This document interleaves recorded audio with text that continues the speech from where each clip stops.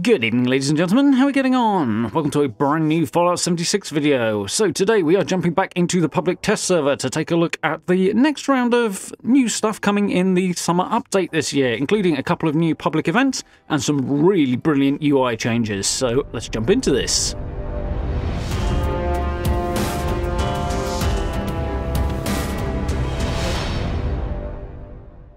Okay, so yeah, the PTS reopened last week. It was a Friday night, and it's got a couple of bits and pieces on it that are quite cool and that Bethesda have talked about. So I'll link down to the PTS blog post that's on Bethesda's website below. But the general gist of it is it's focused on the two new public events.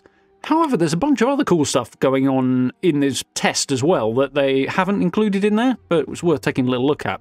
So first up, as you can see, we've got a new title screen looking at one of the new locations, or two of the new locations that are featured in this new update, or will be when it arrives in June. Got some cool new music as well, which you should be able to hear in the background. I'm going to run that all the way through rather than doing my usual music thing, and rather than having all the noisy gunfire. So yeah, enjoy. Quite like it. It's pretty cool. And let's have a look at a couple of new events. So, as you guys are probably well aware, Bethesda have introduced a bunch of new public events over the last year or so. We've had about 6, I believe, in the last year. And they are adding 2 more with this update due in June. That is Safe and Sound and Beasts of Burden. So we've had a little talk about these in previous videos and stuff, but we're actually getting a look at these now. First up, Safe and Sound. We'll go through this fairly swiftly. This one is taking place at the Middle Mountain Cabins. That's just sort of up into the Savage Divide from the White Spring. It is pretty cool. The location was okay before, but basically not used for anything. So they've completely overhauled it, and it's now got a whole load of barricades around it, stuff like that, and there's walkways across the roofs between the buildings. There's a few characters here that you can trade with. They seem quite cool. And basically, the gist of this event is it's a defense-type event. So we've got a number of these in the game already. It's not particularly new, per se, but it's fine. So basically, you trigger the doohickey in the middle, and waves of enemies will attack, and you take them out, defend the thing, and once you've defeated all the waves, then you get a bunch of rewards. So, fairly standard, it's alright, seems quite fun. There are a whole load of new legendary rewards, legendary items coming from this couple of events. Some of them are sort of reskins of existing ones, but they're relatively rare, so it's quite cool. They've got some nice skins on there, there's some nice tweaks and stuff, and they look like they're going to be quite good fun. There's also some entirely new weapons in there as well, one of which I got on my first run through Safe and Sound, which looked quite interesting. That was the branding iron, so yeah, quite cool. So yeah, basically, nice bit of new content. Not the most massive, exciting thing ever, but they look like decent events. So the second of the 2 events is called Beasts of Burden. It takes place down in the Cranberry Glade, which is a pretty cool location that has been somewhat underused. They've given this spot an overhaul as well. We've now got a cultist base in the middle here, where previously it was mostly infested with Mirelurks and the like in this kind of swampy area.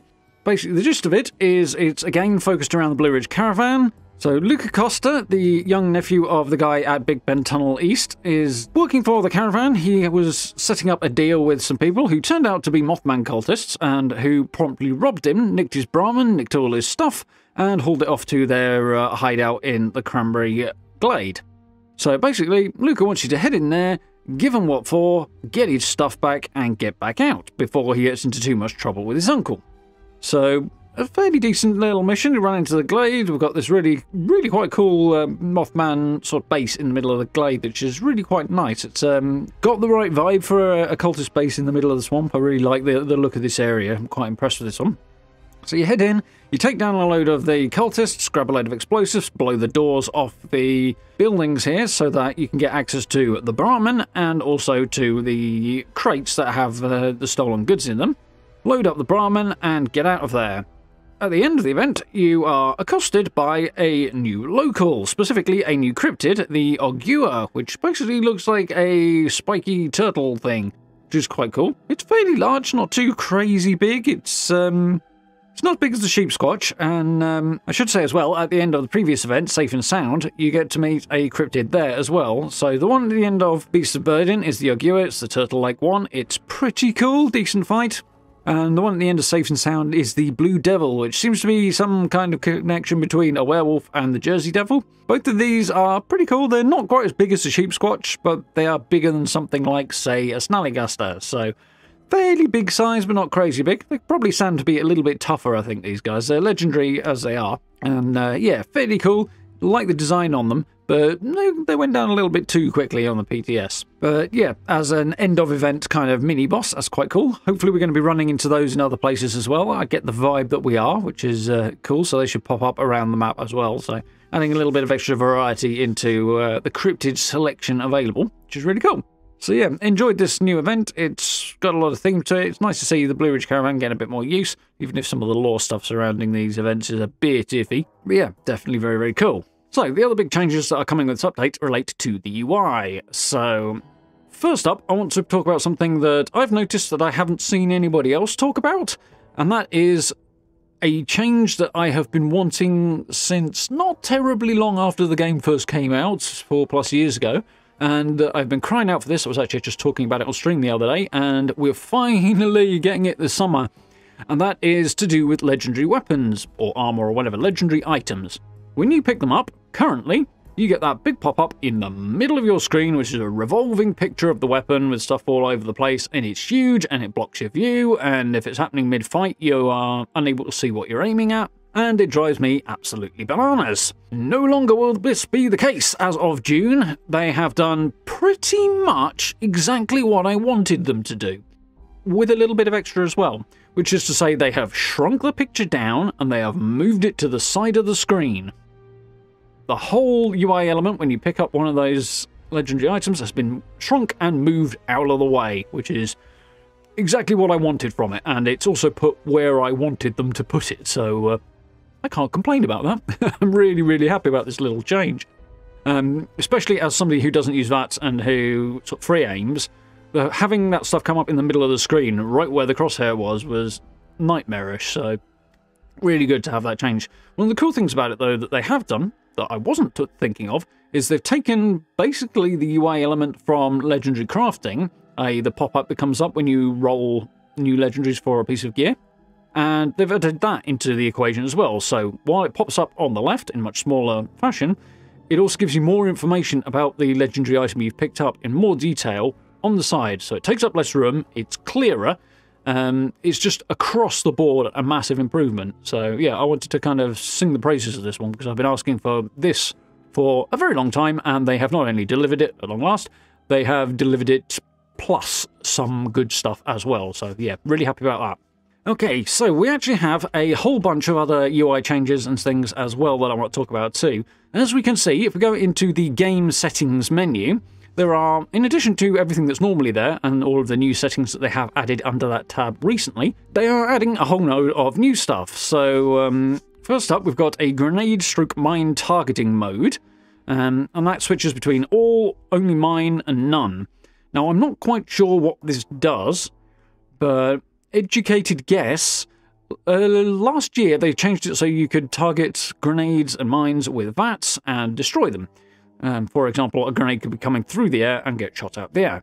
Now, my guess, and it is just a guess because I've not really been able to test this yet, is that basically this will allow you to either choose whether or not you can target everybody's grenades or only your own. Because on occasion, when you throw a grenade, targeting it so it blows up in the air, you can kind of control where it explodes a little better.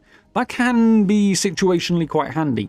But if there's multiple grenades flying around, that can screw it up because you need to lock onto it pretty quick. So selecting only mine will make that a little bit easier. You can have it on all if you want, or you can set it onto none so you won't be able to target grenades at all. I think. I want to stress that little point because, as I said, I haven't had the occasion to test this. That's my guess as to what this does. We'll have to see as we go on. So, show muzzle flash effects is the next one on the list, and it's muzzle flare. Exactly what you'd imagine it is. For the most part, probably not a big deal to people. However, if you are somebody like me who doesn't really use VATS and likes to aim down sights, this is going to be quite handy as the muzzle flare can often make it really hard to see what you're aiming at. Once you start firing, especially if you're firing with an automatic weapon which continually has muzzle flare, you get basically a whiteout in front of your face that means you cannot see what you're aiming at, especially if you're trying to land headshots. If you turn off the muzzle flash effects, that effect is greatly reduced and it's much easier to see what you're aiming at while you shoot. A little bit less realistic, but practical. Very, very practical. And I do quite like that. So definitely going to be doing that one myself. So the next one kind of ties into me as well. Show non-explosive weapon impact effects. So, talking about explosive effects, my favoured weapon at the moment, my handmade, does have an explosive effect on it. That still happens even with the muzzle flash effects turned off. So, you're still getting some effects that are making it hard to see what you're aiming at, but it is an improvement. Now, for non-explosive weapon effects, you can turn these on and off, and it basically changes that impact effect. So we're going to have a look at it here with my ultrasight Gatling laser, and you can see when you're firing it with this effect on, you get smoke and little sort of flares around the point of impact. When you turn it off, that goes away, and you just get the lines directly hitting the target, the laser lines. Which actually is kind of more realistic, probably, unless you assume you're setting something on fire, I suppose. But anyway, point is, it makes it much easier to see exactly where your bullets or laser beams or whatever it may be are impacting, which makes aiming a lot easier, particularly for those who don't use VATS. The drawback to this is it only affects non-explosive weapon impact effects. There is no setting in here for explosive effects, which is the one thing we really need at the moment. In particular, when you look at the Fat Man and the nuke launcher from the last season, those are two really big examples at the moment. You see people, particularly at events, spamming the living daylights out of those, and it makes it really hard to see what's going on. The noise is infuriating, and you can often get your screen completely flashed out by the explosion. We really need something done about that so that we don't have to endure the drawbacks to other people's weapon choices, basically. And that all centres around explosive weapons. So this stuff only affects your own gear anyway. It doesn't affect what you see from other people's weapons, so far as I can tell. It seems like it's client-side, and therefore only affects the individual player who has turned on the settings, which would make sense. But we definitely need something that kind of extends out from this towards not being basically bothered by other people's spamming of the Fat Man and the like. So that's just a side observation off from this. But for those who particularly like to aim down sights to fire their weaponry, certainly these are good additions. So the last one that I want to talk about is advanced mod descriptions. This is cool. If you are somebody who is really into deep diving into their min-maxing and their stats and things like this, it's fantastically useful because you get detailed breakdowns of how each item affects your weapon. So if you take it over to a weapons workbench and you've got advanced mod descriptions turned on, you get a lot more detail. Like if this thing increases the armor penetration, it'll tell you by how much. If it slows down your reload speed, it tells you by what percentage. If it reduces recoil, the information's there on that, as well as everything else in damage. Basically, it gives you a lot more clear information as to exactly what effect the item you are changing will have on the weapon. So if you change that receiver, you'll find out exactly how much more damage it will do, because it'll tell you right there on the screen. If you change the magazine type out, it'll tell you exactly what changes that will have in clear detail, both at the bottom and on the left as well, and also in the sort of legendary box at the top as well. So there's information coming up all over the place, which is really great for min-maxers who are into that, because you can really get the nuance in. And for those who just want to see whether or not they've picked the right stuff and are not actually particularly bothered about the figures themselves, then in general you can see whether or not this thing is an improvement or not to the weapon that you are modifying. So even for those who are not min-maxers, it'll help you find the right choices more quickly because you can actually see what's happening. So yeah, advanced mod descriptions are something I would probably recommend turning on when it arrives in June. Okay, so a couple of things I want to mention just before we wrap up here at the end, and that is on the patch notes here. So I'll link these down below if you do want to check them out. Most of what we got here is basically what we've covered already. You can have a look if you would like. But there's a couple of things on additional improvements that are worth a quick look. So first up is expedition stuff that I have not yet mentioned, and that is some changes to the way that basically functions. So top of the list, players no longer need to charge the ultrasight battery to run an expedition. So that is the thing that was slowing us down. It's basically what was limiting us to one expedition per day. And as of June, you'll basically be able to launch as many as you like as the team leader without having to do the daily quests. Kind of mixed feelings on that. Daily quests have been moved into more standard daily quest territory like all of the other ones in the game, which is fine. Although I feel like it's kind of, why would you do it now? I'm at a bit of a loss. Maybe they're adding new rewards, so we'll have to look into that, but it does seem to make them a little bit less worthwhile. On the other hand, along with that change, they've also increased the amount of stamps you can get from Ashes to Fire, and the number of legendary items as well, so that's one of the two expeditions. And the stamp cost of items from vendors, it says here, although that basically means Giuseppe, has been reduced. So we'll be able to get more stamps more quickly and therefore pick up the items in Giuseppe's inventory more quickly if you'd like to. I am hoping that this is implying that we've got more expeditions, rewards, and hopefully content, fingers crossed, coming on down the line, because the original setup was designed to kind of, or it felt like it was designed to spread out how long it takes you to get the rewards. And I know for me, I've got everything that I really want, not everything on the list, but everything that I really want, so I definitely would be happy to have a new set of rewards available. But yeah, if we can get through it faster, it means less incentive to keep playing it over a longer time. It means there's the need to put out new rewards quicker. So maybe they're finding out they can do that. Who knows? But fingers crossed this is a good thing on that front. But either way, more expeditions you can run when you want without having to have the arbitrary limitations that were there before, which is pretty cool, really. So we've got a whole load of stuff on the UI changes here, which is pretty cool. There's a couple of balance changes, which are not massively significant. And a couple of bug fixes as well. The big one I wanted to point out here was a known issue thing here at the bottom. And that is, as others have pointed out, Daily Ops and Expeditions contextual ammo drops have been massively decreased on the PTS. So in this case, it says you can only pick up batches of 4 shots for whatever weapon you're getting. So in Daily Ops, in Expeditions, and to a lesser degree in the rest of the game as well, when you shoot something with a handmade rifle to pick something out of the air, you will get 5.56 back because that is the ammo you are using.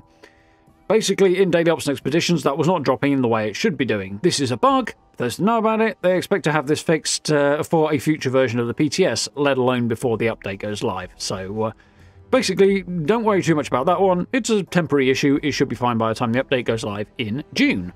So, there we go. That's stuff I've pulled out of the PTS so far after a really not particularly long amount of time playing around with it. I suspect there's going to be a whole load of other stuff going into this too that is going to be pretty cool, and I'm looking forward to diving in and seeing what's what in subsequent versions of the PTS and stuff.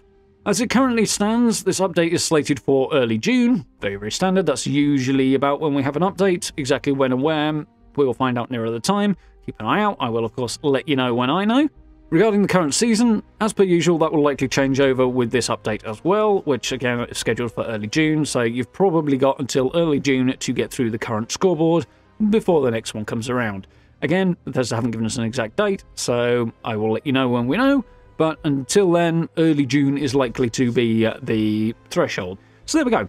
Hope you folks found this useful and informative. It's really cool to look at some of the new stuff.